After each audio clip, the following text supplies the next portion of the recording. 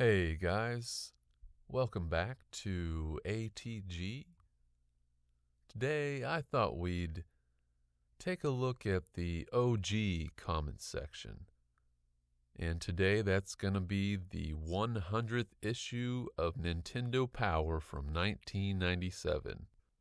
And so what I'm going to do, guys, I'm just going to read through the letter section as I turn the pages here through the video. So let's get started.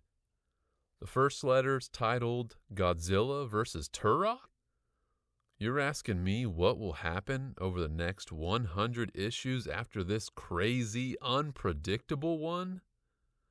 Well, N64 will probably move from the Rumble Pack to creating an actual simulation cockpit. Zero, Mega Man X3, will probably have his own game series. Geno will have his own RPG series. Link will have battled Predator, and Turok will have defeated Godzilla. Nintendo will start making TVs, stereos, and Sony will go out of business. Well, I don't know about that. Well, I've been as creative as I can. Maybe the next 100 issues we can find out what's true, what's not. Keep up the good work. That's Grifter WS via the internet. Hey, 1997. Probably AOL. You've got mail. All right, the next one is Send in the Clowns. The Super NES and now the N64 are my ways of bonding with my nephews. Ben, age 7, Adam, 11, and Jake, 13. I'm 47, they live in Kansas, and I live in Indiana. My best friend, 48, previously a nun for 22 years and now a high school teacher and professional clown, Melody, and I, a crane operator and clown, Confetti, play Nintendo games all the time. Man, this is interesting. It's a great way for Melody to bond with her students and for us to bond with our young audiences when we talk to them.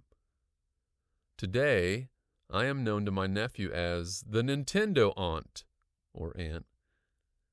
You've been a great help for bridging 2 generations and hopefully 3 generations in the future.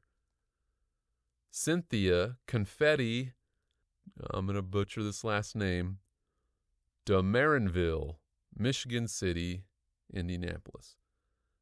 Next one, we've got Maps and Legends.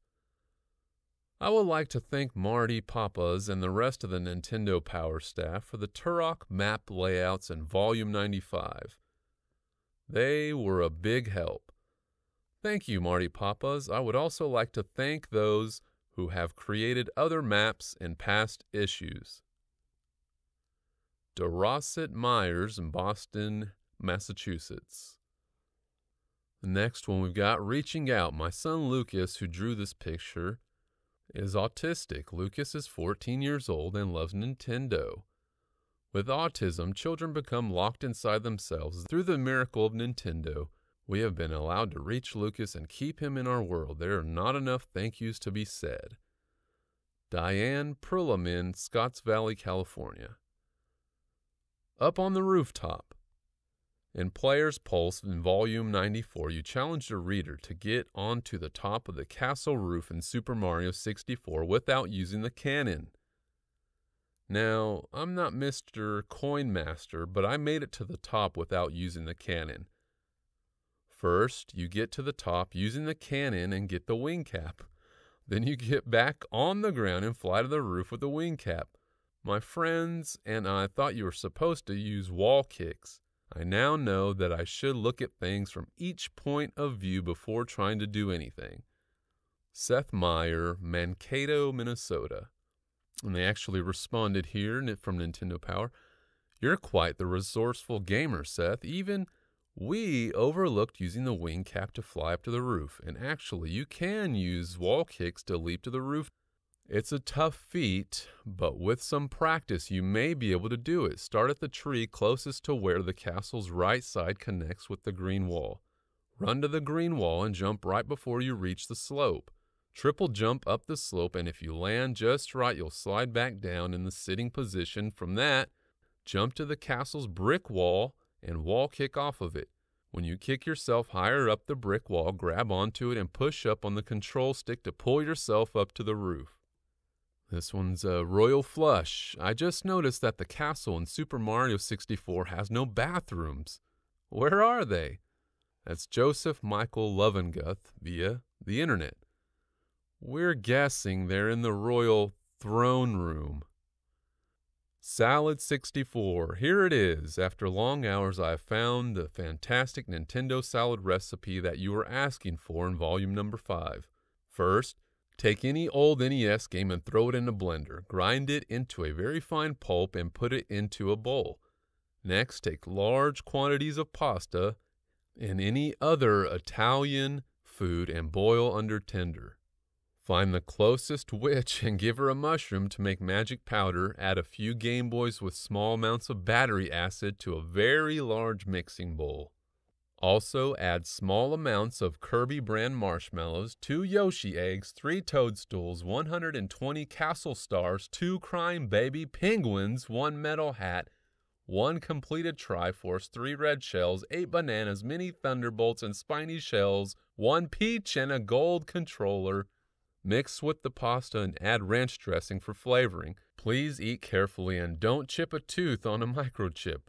Eat large quantities of pizza and play only the N64 and the Super NES. Don't sleep for 3 days and... Sorry, I was describing the life of a beta tester there. Chip Wilson, Logan, Ohio. We're not just for breakfast anymore. I was watching a videotape that I recorded from a long time ago and came across something that brought back some memories. The commercial for Nintendo cereal. You know, the one that goes, Nintendo, it's for breakfast now. Nintendo, it's a cereal. Wow, Nintendo. Super Mario Jumps. Nintendo, it's a fruit-flavored crunch. Ryan Nielsen via the internet. To which they respond, Nintendo cereal, Nintendo salads, what's next? Nintendo TV dinners? The big challenge. Here's an arena challenge. Can you find someone who would give their Nintendo 64 away to you? Kinda difficult, huh? That's from Jesse Coley, Elmira, Arkansas. I'm so excited. I am getting an N64 tomorrow, and I'm very excited. It's 11:31 p.m., and I can't sleep. I believe that many other people probably went through the same thing when they were waiting to get an N64.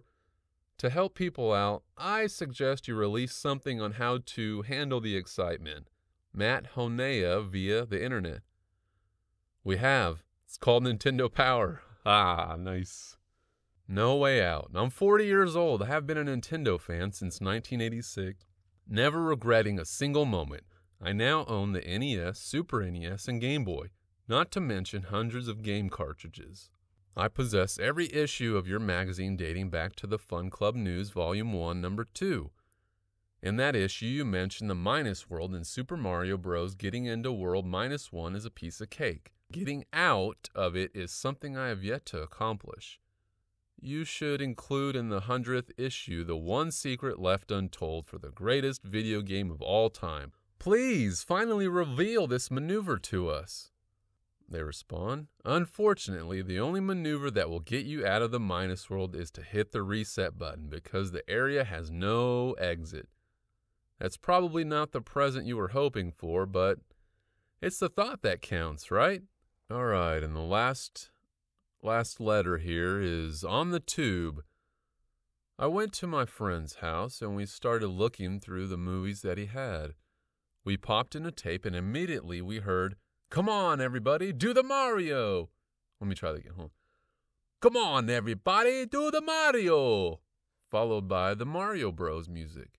It was the Super Mario Bros. Super Show. He had about 50 episodes, and we stayed up all night watching them. I remember watching that show and Captain N when I was 7 or 8. But what I forgot was that The Legend of Zelda came on every Friday on the Super Show. As I was watching this tape, I felt like I was at home again. I hope these shows air again so people who never got a chance to watch them can experience them for the first time. Sort of like the re-release of Star Wars, eh?